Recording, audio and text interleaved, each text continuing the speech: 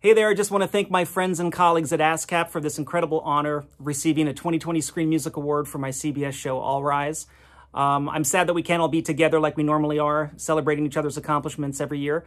But doing this virtually, of course, is the new norm today, so why not? We're also, as composers, used to being alone and isolated anyway, so, you know, it's nothing new being in the studio.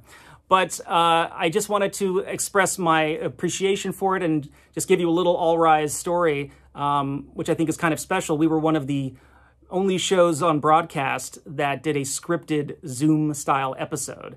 And it was really interesting to be a part of that, not only living it, the actors themselves living it, as we all were on stay-at-home and quarantine orders, but then having that kind of come into the storyline of the show.